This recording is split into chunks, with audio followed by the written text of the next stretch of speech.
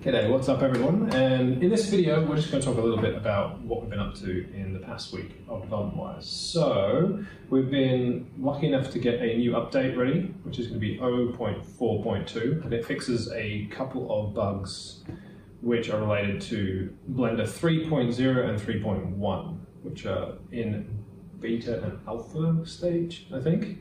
And that's pretty exciting because it's going to mean we can actually support Cycles X. So if you want to distribute rendering and use the Cycles X engine, that's actually going to be possible.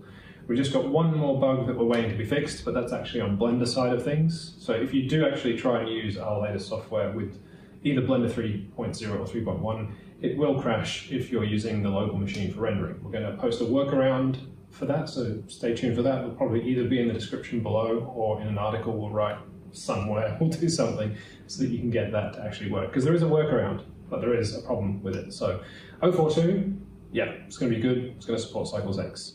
And other things we've been working on, you can now actually support our project just using a credit card. So we've worked pretty hard so that you have another option to PayPal, because a few people were basically saying that they either couldn't use PayPal, sorry, or they just hate PayPal. So either way, good news. You can now just use a credit card. And actually, it's even better than that, because when you do use that particular way to pay, all of the perks and access is unlocked as soon as the transaction goes through, which is pretty much, seconds. No having to wait for us to do it by email. PayPal, if you still want to use PayPal, there is still that wait though. So, just tempting you towards using the other system that we built. So that's pretty good. As for future stuff, I'm going to be working on frame splitting, which is a new mode of rendering, which is what a lot of people have been asking for, as well as various other stuff. And Jez has also been working on something pretty cool. I'll let you talk about that.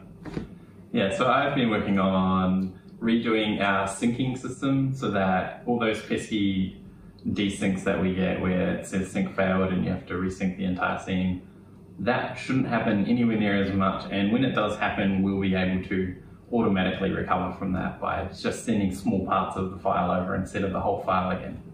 Yeah. And that's getting close to getting done. We're reworking the entire system. So it's actually going to be syncing a lot more data, which should mean that you'll have to resync significantly less. Yeah. And yeah, it'll be hopefully as responsive as it is now. I think it's going to be more responsive actually. In terms of speed, it might take a little bit longer, but it's doing a lot more data, so it's much more effective. But it's not going to lock the UI. And it won't lock the UI. That's the important thing. So the UI will remain buttery smooth. That's what we're aiming for. Because a few people have also said lagging the UI is an issue. So we're going to take care of that and actually sync pretty much everything. Yeah. All the data, all of it. Pretty much anything that can be synced will be synced. So animation data, shaders, shape keys, the works. So if you change something, I think even you were mentioning meshes. You've done something new in meshes? Yeah, I'm currently at the moment working on mesh data, so all the vertices and edges and things.